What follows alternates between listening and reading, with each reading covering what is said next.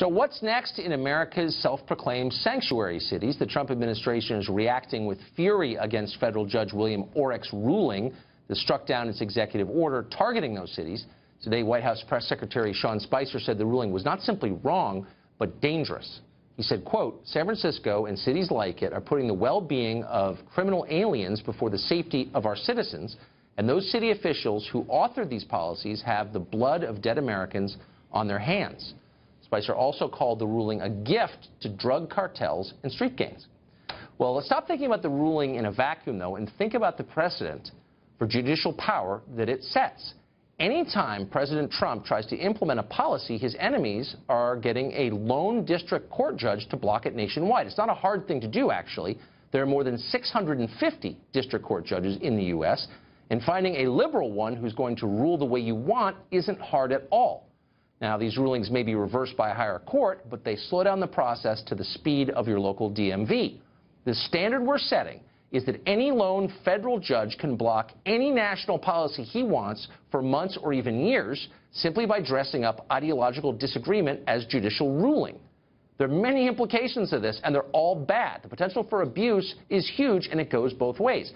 What if a conservative judge halted funding for, I don't know, Planned Parenthood, or placed an immediate injunction on every existing gun regulation? You might like that, I might too, but you can see why it's a road you don't want to go down. The possible excesses are almost limitless, and in the end, nobody wins. The least accountable branch of our government becomes the most powerful, the judicial branch, and various cities and states can nullify virtually any federal law they don't like, effectively becoming their own countries. There's a word for that. It's called civil war. Well, Roberto Hernandez is an organizer in San Francisco. He's planning a Day Without Immigrants protest for next Monday, when he hopes that tens of thousands of immigrants will refuse to show up for work as a kind of protest. Of course, we already had another Day Without Immigrants protest in February, but Donald Trump is still cracking down on illegal immigration, so apparently it's time for another one. Just how much work are immigrants supposed to miss? Roberto Hernandez joins us tonight. Mr. Hernandez, thanks for coming on. So, thank you for having me on the show. Thank you. My guess would be, I don't know what's going to happen, of course, but my guess would be that most immigrants, legal or otherwise, come to this country to work, not to become political activists. So most of them probably just going to work, right? I mean, how many people are actually going to take part in this, would you say?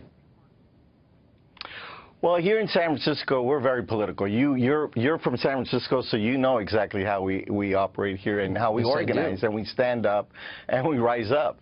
And we're not going to stand for having, you know, the Trump administration just say, okay, we're going to build a wall, we're going to deport 11 million people who, just like you just said, are hardworking people. If you look at the number of immigrants that work in the fields here in the state of California, you're talking about hundreds and thousands of them.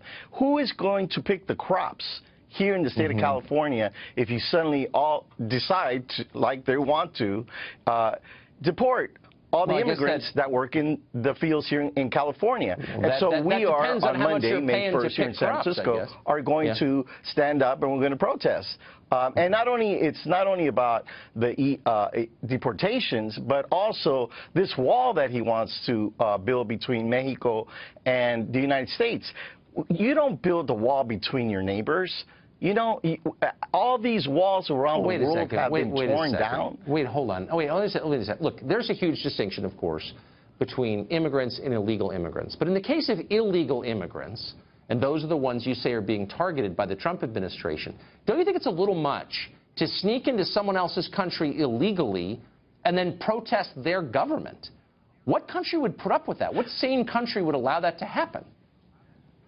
But let's go back to history. The Native Americans this is their land. You and I and everybody else is an immigrant. This is Native American land. Did they ever ask you for a green card? I was born about a mile from where you're standing right now. Wait, hold on. This government has created this control system about who they let in and who they don't allow to come in. This is a free country. Name a government. Wait, stop. Wait, no, okay, I got it. People have always been allowed to come here. You're throwing so much stuff out here, Roberto, that just give me a chance to respond. Name a government on planet Earth that doesn't control or attempt to control who comes into its country. Has there ever been a government like that anywhere?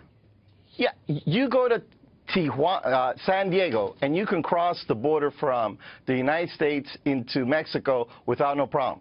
You go from, and I've done it, I've gone from Mexico to Guatemala, wasn't even asked for a passport, just walk right in. There are many countries that do that. There so are what are you countries talking about? that allow sorry, I'm not trying to be mean. There are countries that allow anybody who wants to come in and live and work there. Let me clarify that. There is no such country. There has never been such a country. What you're describing is a place with no government, because the purpose of a government is to define and defend the borders. And so that's never happened. All right, American Indians or not. So let's talk about this government that you're talking about. You know, 11 years ago, we had the exact same protests that we're doing on May 1st in 2006. You remember that? May 1st, 2006? And vaguely. Millions of people across the country protested, and our government failed to do comprehensive reform. Obama promised us his first year in office, his second year in office. He got elected again. He promised it. All the finger pointing went back between Congress and the Senate and the president.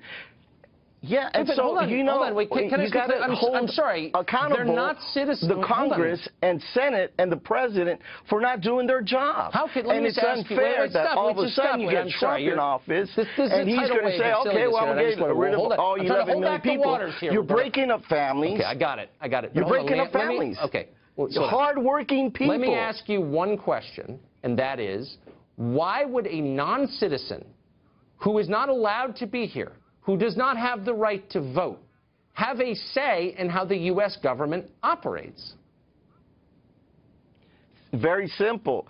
It's you have a farm worker who's the hardest working individual on this planet. Don't you believe he has the right to have a say? No. And by the way, I admire how hard people. Well, then you and I disagree, because I'm not against I've seen farm workers and I've seen the hard work that they do in this country. Okay. I think the California schools have declined in quality since I left. Roberto, thanks a lot. It's good to see you tonight.